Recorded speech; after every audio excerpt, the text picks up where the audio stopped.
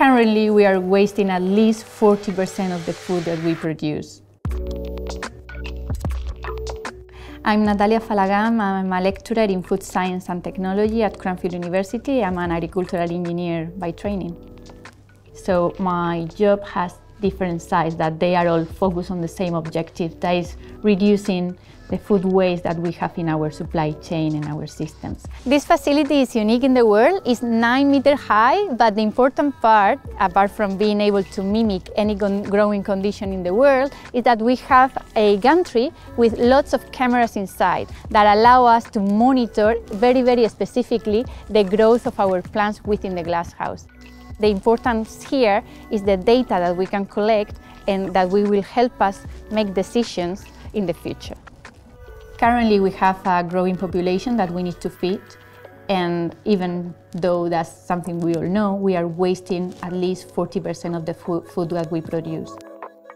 From my perspective, it's not about keep on producing more and more fruit and vegetables, food, and putting that pressure in our agricultural system. It's about utilizing the food that we already have. We are in the plant science laboratory at Cranfield University, where we do our analysis to know if the fruit or vegetable fresh produce is good enough for the consumers.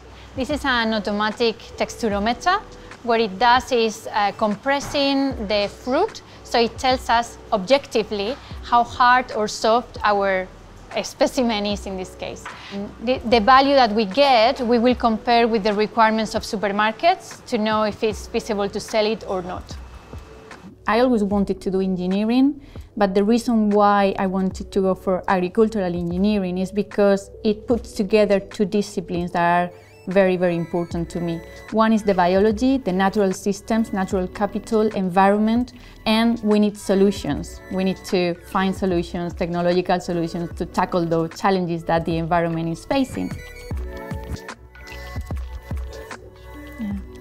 I think the beauty and what I love most about my work is that it allows us to develop technology that make us use those resources better, so we waste less water, we waste less fruit and vegetables, food in general. So it's a better use of the resources that we have.